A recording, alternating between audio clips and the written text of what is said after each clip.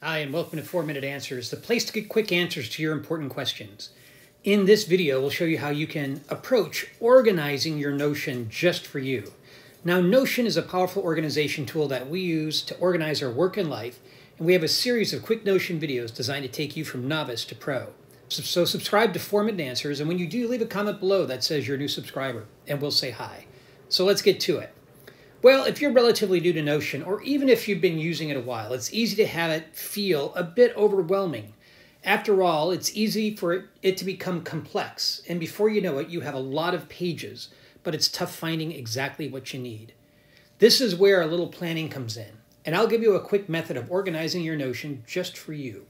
And the best way to do this is not on your computer, but old-fashioned pen and paper.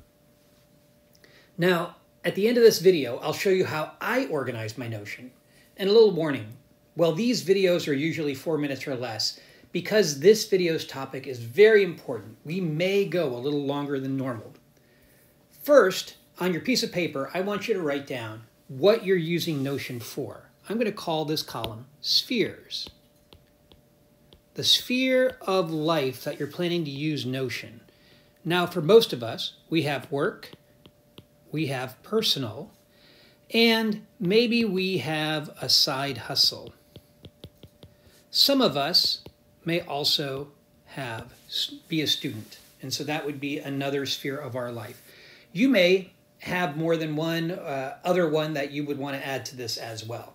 Let's not make these too narrow. Let's make them big, broad categories of our lives. And we are going to use Notion for all of these. I do suggest you use Notion not only for your work, but you also for personal, for side hustle, for anything that you want to keep track of, right? And so the areas that you want to keep track of, the areas that you want to organize, we're going to call these categories.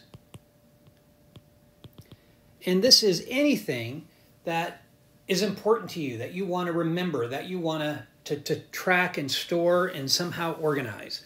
Now, these can be anything that you want, and I'll come up with a few categories here. But I want you to take a few minutes and think about, in your area of work or in your area of personal, your area of side hustle, what are the types of things that I want to make sure I keep track of? Now, here are some examples. Action items or a task list. Ideas, like we've done the ideas to consider in earlier videos. Maybe we want to keep track of travel. So both travel that we're planning as well as travel that we're doing or currently on, boarding passes and things like that.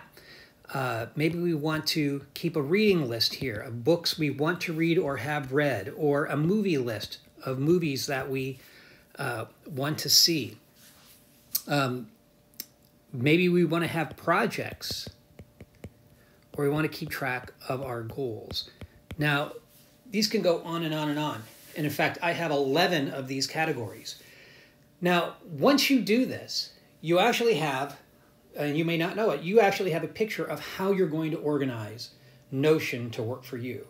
Because everything that is in this categories list is going to become one database each. One database for action items, one database for ideas, one database for travel. And then everything in this spheres category is going to be a thing that we're going to end up creating called dashboards. Just a quick picture where you can go and see everything as it pertains to work, or everything that pertains to your personal life that's in Notion, everything that pertains to your side hustle. So we've got dashboards and categories. Now, what we're going to end up doing as we move forward in these videos is we're going to build out these databases. Now, if you've been watching us, you know that we've already built out the ideas to consider database, and I can put a link in the description below that will point you back to the video where we do that, where you can build an ideas database. But creating new databases is very similar, and we will go through and build several of these databases so that you can see how it works.